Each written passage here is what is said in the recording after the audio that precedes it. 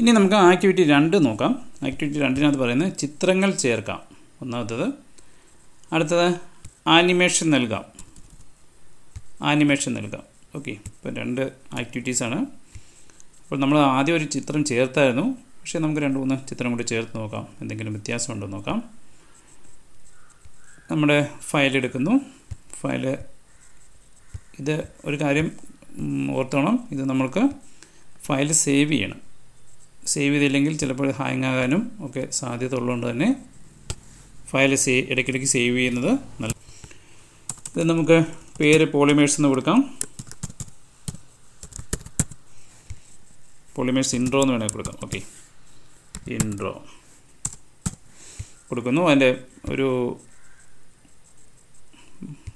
Folder നമുക്ക് തിരഞ്ഞെടുക്കാം, അതിലേക്ക് സേവ് ചെയ്യാം.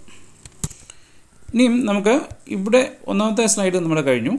ഇനി രണ്ടാമത്തെ സ്ലൈഡ് ആഡ് ചെയ്യാൻ വേണ്ടി സ്ലൈഡിനകത്ത് ന്യൂ സ്ലൈഡ് അല്ലെ Ctrl+M കൂടെ അടിച്ചാൽ മതിയാവും. അപ്പം ന്യൂ സ്ലൈഡ് എന്ന് കൊടുക്കുന്നു. അപ്പം അവിടുത്തെ ബാക്ക്ഗ്രൗണ്ട് എല്ലാം പോയി.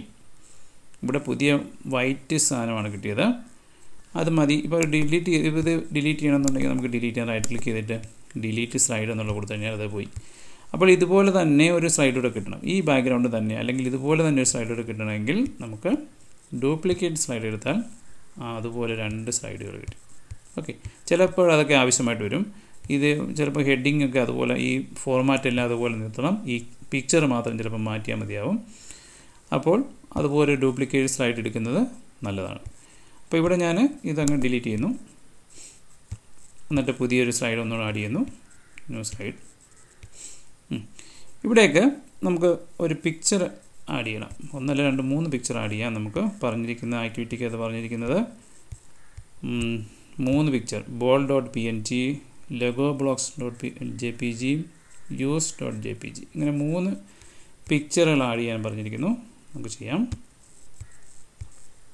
ഇൻസേർട്ട് പിക്ചർ തന്നെ എടുക്കാം. അതിൽ ഫോൾഡറിനകത്ത് ഇമേജസിനകത്ത് ball.png എന്നുള്ള പിക്ചർ എടുക്കുന്നു. അപ്പോൾ ഇതിൻ്റെ വലുപ്പം വളരെ കൂടുതലാണ്, അതിനെ നമുക്കൊന്ന് അഡ്ജസ്റ്റ് ചെയ്ത് കുറയ്ക്കാം. പിന്നെ നമുക്ക് അഡ്ജസ്റ്റ് ചെയ്യേണ്ടി വരും. ഇപ്പം തൽക്കാലം ഈ ഒരു രീതിയിലോട്ടിരിക്കട്ടെ. ഇനിയും രണ്ടാമത്തേത് ആഡ് ചെയ്യാം. പക്ഷേ ആഡ് ചെയ്യുമ്പോൾ ഒരു കാര്യം ശ്രദ്ധിച്ചു, ഞാനിപ്പം ഇവിടെ ക്ലിക്ക് ചെയ്തുകൊണ്ട് മാറി. ഇപ്പോൾ ഞാനിത് സെലക്ഷൻ ആണെങ്കിൽ വിചാരിച്ചു, അപ്പോൾ ഞാൻ ഇൻസേർട്ട് ചെയ്യാൻ പോകുന്നു. രണ്ടാമത്തെ ലെഗോ ബ്ലോക്സ് ഇൻസേർട്ട് ചെയ്യാൻ പോകുന്നു, ഓപ്പൺ ചെയ്യുന്നു. സാധാരണഗതിയിൽ സംഭവിക്കുന്നതെന്ന് വെച്ചാൽ ഈ പിക്ചറിൻ്റെ സ്ഥാനത്തേക്ക് തന്നെ അതിനകത്ത് തന്നെ ആഡ് ചെയ്യാനുള്ള ഒരു പ്രശ്നം ചിലപ്പം കാണാറുണ്ട്. അപ്പോൾ ഇവിടെ അങ്ങനെ സംഭവിച്ചില്ല. എന്തായാലും അതൊന്ന് ശ്രദ്ധിച്ചോണം. നമ്മൾ പുതിയ പിക്ചർ ആഡ് ചെയ്യുന്നതിന് മുമ്പ് എന്ത് ചെയ്യണം, ഇവിടെ ബാക്ക്ഗ്രൗണ്ടിൽ ഒന്ന് ക്ലിക്ക് ചെയ്തതിന് ശേഷം വേണം പിക്ചർ ആഡ് ചെയ്യാൻ. ഇപ്പോൾ 2 നമുക്കായി. ഇപ്പോൾ ഈ പിക്ചർ തന്നെ നമുക്ക് പിക്ചറിന് തന്നെ ഒരു പ്രാവശ്യം പ്രസ് ചെയ്യുമ്പോൾ ഇങ്ങനെ അതിൻ്റെ നീല ബട്ടൺസ് ആയിരിക്കും സൈഡിലുള്ളത്. അത് സൈസ് കൂട്ടാനും കുറയ്ക്കാനും ഒക്കെ ഉള്ളതാണ്. ഇനിയും അതിനെ തന്നെ ഒരു പ്രാവശ്യം കൂടെ ഒന്ന് ക്ലിക്ക് ചെയ്യുമ്പോൾ അതിൻ്റെ കളറൊന്ന് മാറി ഓറഞ്ച് കളറായി. ഇപ്പോൾ എൻ്റെ പ്രത്യേകത എന്ന് വെച്ചാൽ ഇതിനെ നമുക്കൊന്ന് ടിൽറ്റ് ചെയ്യാനൊക്കെ ഒന്ന് തിരിക്കുകയൊക്കെ ചെയ്യണമെങ്കിൽ നമുക്കിതിനെ ഇങ്ങനെ ചെയ്യാം. ഓക്കെ, അപ്പോൾ അതും നമ്മളൊന്ന് മനസ്സിലാക്കിയിരിക്കുക. ഇത് തിരിക്കണമെന്നുണ്ടെങ്കിൽ നമുക്ക് ഒന്നുകൂടെ ഞെക്കി ഇതിൻ്റെ കളർ ഓറഞ്ച് ആകുന്നവരെ ആക്കുക. 2 പ്രാവശ്യം ഞെക്കുക. ഇവിടെ ക്ലിക്ക് ചെയ്തിട്ട് 2 പ്രാവശ്യം ഞെക്കുമ്പോൾ ഒരു പ്രാവശ്യം ഞെക്കി അതിനെ ഒന്നുകൂടെ ഞെക്കുമ്പോൾ അതിൻ്റെ ഓറഞ്ച് കളറായി. പിന്നെ അതിനെ നമുക്ക് ടേൺ ചെയ്യിക്കാനൊക്കെ സാധിക്കും. ഓക്കെ, അപ്പോൾ അങ്ങനെ രണ്ടാമത്തെ പിക്ചറും ആഡ് ചെയ്തു. പൊസിഷനൊക്കെ നമുക്ക് ക്ലിക്ക് ചെയ്തുകൊണ്ട് കൊണ്ട് ഡ്രാഗ് ചെയ്തൊക്കെ വെക്കാം. ഇനിയും 3ാമത്തെ പിക്ചറും നമുക്ക് ആഡ് ചെയ്യാം, യൂസ്.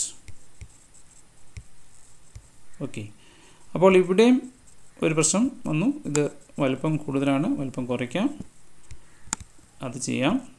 അതല്ലെങ്കിൽ വേറൊരു കാര്യം കൂടി ചെയ്യും. ഇതിപ്പം ഇങ്ങനെ ഇരിക്കുന്നു, ഇതിന് ഞാനങ്ങ് പുറകിലോട്ട് പോവാം. ഇതിനെ ഞാൻ അലൈൻ എന്നുള്ള അല്ല അറേഞ്ച് എന്നുള്ളത് bring to backward, send backward കൊടുക്കാം. അപ്പോൾ ആ പിക്ചർ പുറകിലത്തെ പിക്ചർ മുന്നോട്ട് കയറി വരും. ഇതിപ്പോൾ ഈ വൈറ്റ് ബാക്ക്ഗ്രൗണ്ട് ആയതുകൊണ്ടാണ് പ്രശ്നം. ഈ വൈറ്റ് ബാക്ക്ഗ്രൗണ്ട് ഈ പിക്ചറിന് ഇല്ലായിരുന്നുവെങ്കിൽ ഇതിന് ആ വൈറ്റ് ബാക്ക്ഗ്രൗണ്ട് ഇല്ലായിരുന്നുവെങ്കിൽ ഇതിൻ്റെ കൂടെ തന്നെ ഇതിനെ നമുക്കിവിടേക്ക് അറേഞ്ച് ചെയ്യാനായിട്ട് സാധിക്കുമായിരുന്നു. അപ്പോൾ നമ്മൾ പിന്നെ ഇതിലേക്ക് ഇംപ്രസ്സിലേക്ക് പിക്ചറുകൾ ആഡ് ചെയ്യുമ്പോൾ നമ്മൾ ശ്രദ്ധിക്കേണ്ടത് ബാക്ക്ഗ്രൗണ്ട് ഇല്ലാത്ത പിക്ചറുകളാണ് ഈ ആഡ് ചെയ്യേണ്ടത്. ഇപ്പോൾ ഞാൻ ഇതിൻ്റെ ഒന്ന് ബാക്ക്ഗ്രൗണ്ട് ഇതിൻ്റെ ഏരിയ ഞാനൊന്ന് ബ്ലാക്ക് ആക്കി നോക്കാം. പ്രോപ്പർട്ടീസ് എടുത്തിട്ട് അല്ലെങ്കിൽ ബാക്ക്ഗ്രൗണ്ട് നണ്ണുണ്ട്, അവിടെ ക്ലിക്ക് ചെയ്തിട്ട് കളർ കൊടുത്തിട്ട് കളർ കൊടുക്കുമ്പോൾ തന്നെ അറിയാം, കണ്ടില്ലേ? കളർ കൊടുക്കുമ്പോൾ തന്നെ ഇതിൻ്റെ ബാക്ക്ഗ്രൗണ്ട് മാറി, ഇതിനെല്ലാം ബാക്ക്ഗ്രൗണ്ട് ഉണ്ട്. അപ്പോൾ അത് ഇങ്ങനെയുള്ള പിക്ചർ ഇവിടേക്ക് ആഡ് ചെയ്യുമ്പോൾ ബാക്ക്ഗ്രൗണ്ട് ഇല്ലാത്ത പിക്ചറുകളാണ് നല്ലത്. നൺ കളർ എന്നുള്ളത് നണ്ണാക്കാം. ക്ലിക്ക് ചെയ്ത് നൺ കൊടുത്തു കഴിഞ്ഞാൽ വൈറ്റ് ബാക്ക്ഗ്രൗണ്ട് ആവും. ഓക്കെ, നമുക്ക് ഇവിടെയൊക്കെ ഇതിനൊരു പിക്ചർ തന്നെ കൊടുക്കാനൊരു സ്ലൈഡ് പാടില്ല. അവിടെ നമുക്ക് ഒരു ഹെഡിങ് കൂടെ കൊടുക്കണം. ഫെമിലിയർ വൺസ് എന്ന് പറഞ്ഞാൽ നമുക്കൊരു ഹെഡിങ് കൊടുക്കാം. നമുക്കറിയാവുന്ന ഫെമിലിയർ വൺസ് എന്നൊരു ഹെഡിങ് കൂടെ നമുക്ക് കൊടുക്കാം. നേരത്തെ നമ്മൾ പഴയ ഫസ്റ്റ് സ്ലൈഡ് ചെയ്ത പോലുള്ള ഫോർമാറ്റിംഗ് ഒക്കെ നമുക്കിവിടെ കൊടുക്കാം. അതിൻ്റെ ബോൾഡാക്കാം, അതിൻ്റെ സൈസ് ഇച്ചിരി കൂട്ടാം. സൈസ് കൂട്ടാൻ നമുക്കൊരു ഓപ്ഷൻ കൂടെ ഉണ്ട്. കൺട്രോൾ കീയും ക്ലോസ് ബ്രാക്കറ്റും കൂടെ പ്രസ് ചെയ്താൽ, കൺട്രോൾ കീ പ്രസ് ചെയ്തുകൊണ്ട് പിയുടെ വല സൈഡിലുള്ള രണ്ടാമത്തെ കീ, അതായത് ക്ലോസ് ബ്രാക്കറ്റ്, അത് പ്രസ് ചെയ്ത് കഴിഞ്ഞാൽ അതിൻ്റെ വലുപ്പം നമുക്ക് കൂട്ടാം. ഞാൻ കൺട്രോൾ കീയും ആ ക്ലോസ് ബ്രാക്കറ്റും കൂടെ ചെയ്യുവാണ്. അപ്പോൾ നമുക്ക് ഇവിടെ പോയി ചെയ്യുന്നതിനെക്കാട്ടും നമുക്ക് പെട്ടെന്ന് തന്നെ സൈസൊക്കെ നമുക്ക് ഇതിനകത്ത് നോക്കിക്കൊണ്ട് തന്നെ ചെയ്യാനായിട്ട് സാധിക്കും. അപ്പോൾ ഇങ്ങനെ നമുക്ക് ഇതിനെ വേണമെങ്കിൽ ഒന്ന് അറേഞ്ച് ചെയ്യാം. ഫെമിലിയർ വൺസ് നമുക്ക് പരിചയമുള്ള പോളിമേഴ്സിൻ്റെ കുറേ പിക്ചേഴ്സ്, ഇതൊക്കെ എങ്ങനെ വേണമെങ്കിൽ അറേഞ്ച് ചെയ്യാം. ഓക്കെ, ഇവിടെ വേണമെങ്കിൽ ഇങ്ങോട്ട് മുകളിലോട്ട് കയറ്റി വെച്ചിട്ട് ഒരു വരയോടെ വേണമെങ്കിൽ വരയ്ക്കാം. ഇവിടെ ലൈൻ ടൂളുണ്ട്, ഇൻസേർട്ട് ലൈൻ വേണമെന്നുണ്ടെങ്കിൽ ഇതിനെ ഇങ്ങനെ ഒരു വരയോടെ വരച്ച് കഴിഞ്ഞാൽ വേറൊരു സ്റ്റൈലായി. ഓക്കെ, അപ്പോൾ ഇതിനെ പിന്നെ അറേഞ്ച് ചെയ്യേണ്ടി വരും. ഇതിനെ ബോളിനെ താഴോട്ട് കൊണ്ടുപോകാം, പിക്ചറിനെ അങ്ങോട്ട് കൊണ്ടുപോകാം, ഇതിനെ അങ്ങോട്ട് വെക്കാം. റെഡി. അപ്പോൾ നിങ്ങൾക്ക് ഇഷ്ടമുള്ള രീതിയിൽ ചെയ്യാം. ഞാൻ എൻ്റെ ഭാവനയ്ക്കനുസരിച്ചുള്ള കാര്യങ്ങളൊക്കെയാണ് ചെയ്യുന്നത്. പ്രസൻറ്റേഷൻ മനോഹരമാക്കാൻ എന്ത് മാർഗവും നമുക്ക് സ്വീകരിക്കാം. ഈ പിക്ചർ, ഈ ലൈനിനെ തന്നെ നമുക്ക് ആരോ ഉണ്ട്, ആരോ കീ ഉണ്ട്. നമുക്ക് വേണമെങ്കിൽ ഇവിടുന്ന് രസത്തിന് വേണ്ടി ഇങ്ങനെ താഴോട്ട് വെക്കാം. ഇവിടെ നമുക്കൊരു ആരോ കീ വെക്കാം. കാര്യമില്ല, പിന്നെ ചുമ്മാ രസത്തിന്. ഓക്കെ,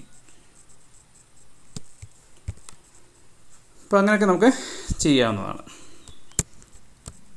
അപ്പോൾ ആരോ കീ കൊടുത്തപ്പോഴാണ് ഓർത്തത്, ഇപ്പം ആരോ കീയിലെയും പല ഹെഡുകളുണ്ട്.